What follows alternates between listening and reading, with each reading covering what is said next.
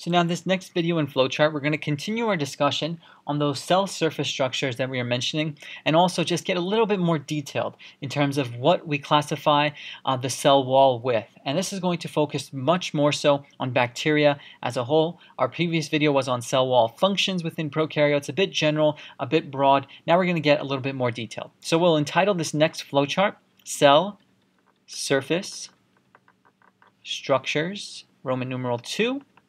And we are still talking about the cell wall, and so we'll subtitle this at least, the cell wall part 2. And always keep in mind, right now we're talking about prokaryotes, right? The prokaryotic cell wall. We're going to get a little bit more detailed now, like I mentioned previously, because we're going to look at a component that's specific to only the bacterial domain. And that is this component known as peptido.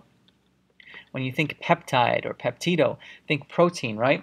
And then you have another part of this word called glycan. And when you think glucose, right? Glyco, something like that, is going to give us this belief or this understanding that this is a combination of a protein and a monosaccharide or polysaccharide, something like that. So those type of things should be already ringing in your head from Bio 1.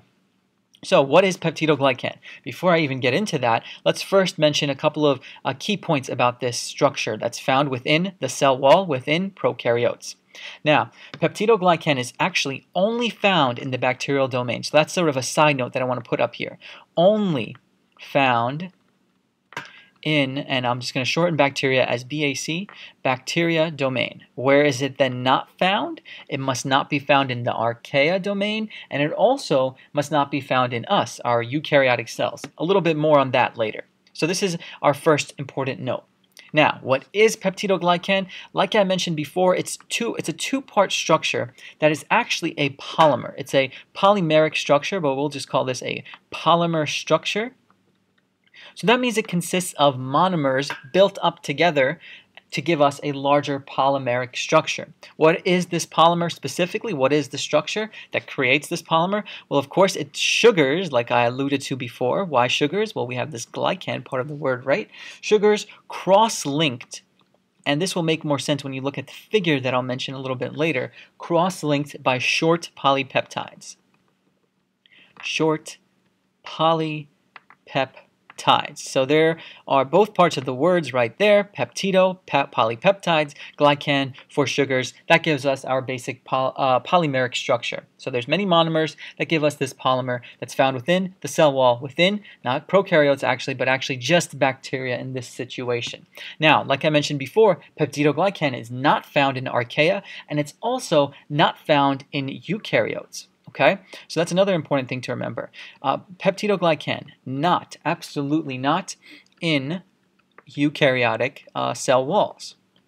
Now, first of all, what we have to remember is that we as eukaryotic cells, of course, don't have cell walls. Our human eukaryotic cell walls are human and eukaryotic cells. But what does have cell walls? There are some eukaryotes that have cell walls, and those are specifically plants and fungi. Both of these have cell walls in their cellular makeup, in their subcellular structure. But what is actually within that? It's not peptidoglycan in that cell wall. In plants, it's actually something that we learned about in Bio 1, a structural polymer known as cellulose, many different glucose combined through different, we have different reactions to combine it into the strong structural component that gives us cellulose in plants. And in fungi, we have chitin, which is that another polymer based off of many different sugar monomers combining together. And the big thing about chitin was this letter N, right? Remember the N? It's a nitrogen-containing polysaccharide. So we have plants and fungi with their own unique molecules, unique structural molecules within their cell walls. What do they not have? Of course, they do not have peptidoglycan like bacteria. So, what can we do with this understanding of peptidoglycan? What is the purpose of understanding it? And this is going to basically be an important understanding of what bacteria are.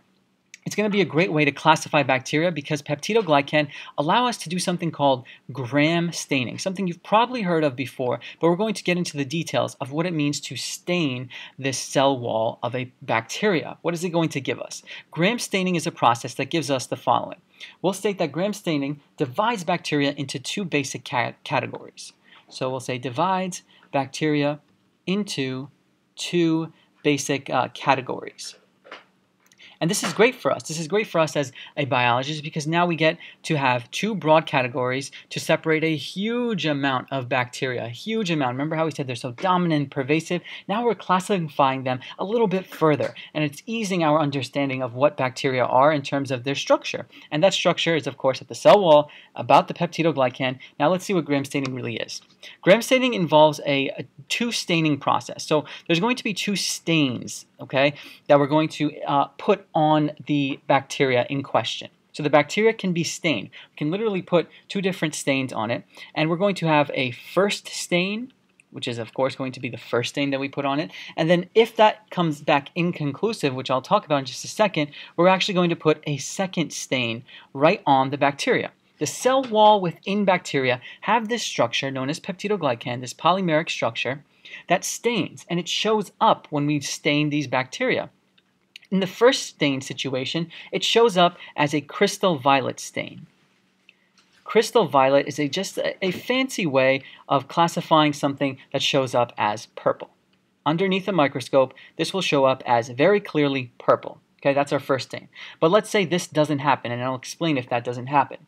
There's going to be a second stain. That second stain is going to be called not crystal violet, but actually safranin, which is again just a fancy way of saying that we're going to show up with something that has a pink color in our gram staining process. So we have the first stain that shows purple, the second stain that shows pink. How is this related to bacteria? Well, here we go. Well, we divide these up into these purple and pink gram stains, let's say. It gives us two categories, like I mentioned earlier. And those two categories are the following.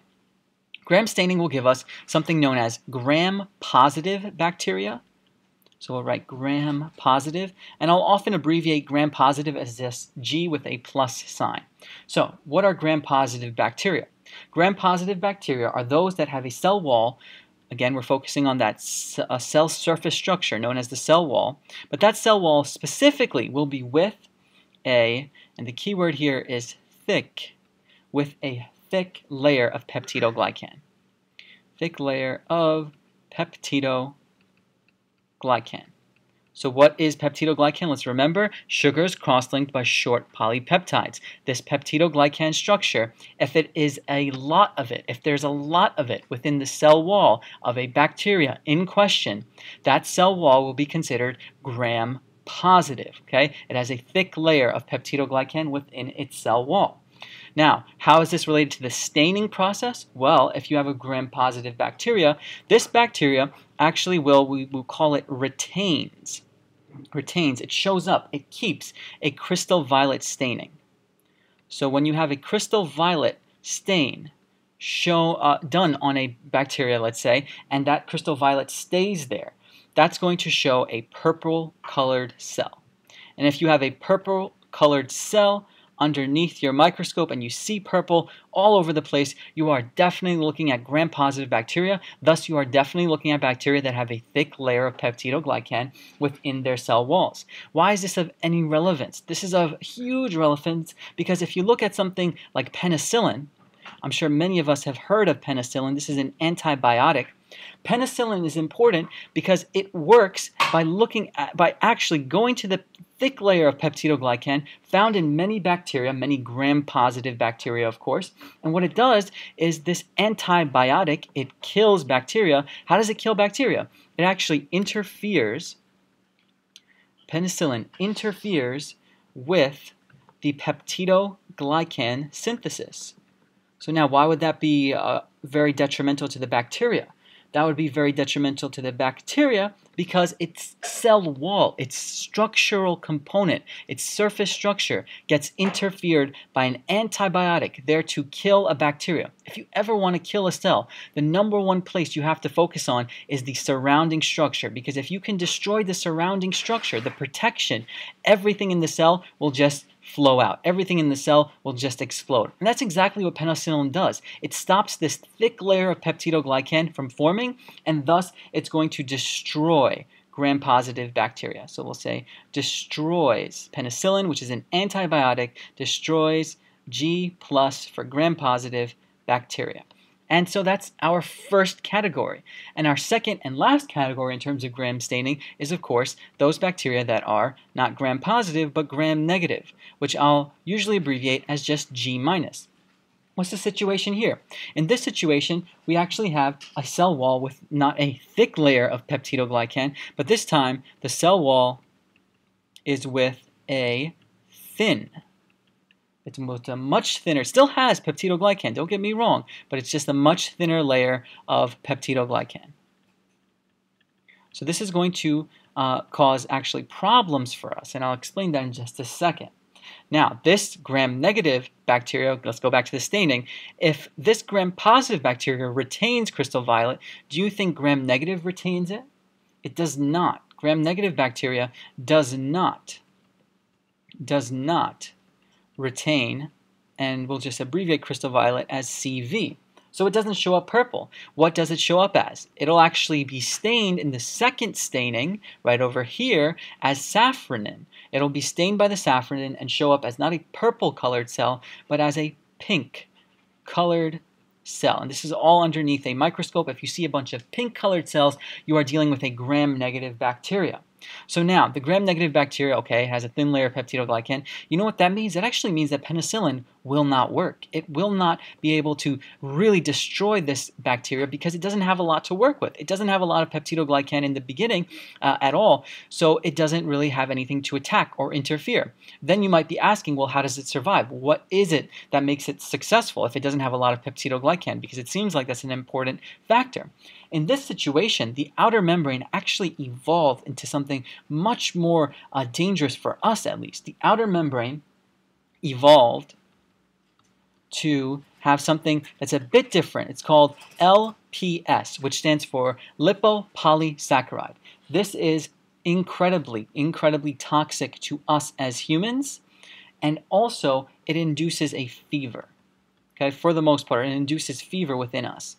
These are a whole different class of bacteria, that are very difficult for us to control and very difficult for us to medicate against simply because they don't have that thick layer of peptidoglycan to destroy. They have a thin layer, and on top of that, they have LPS, which is a very toxic portion, lipopolysaccharide extension, let's say, of their cell wall that's found within their cell wall. Let's not forget that induces fever and is, of course, toxic to us.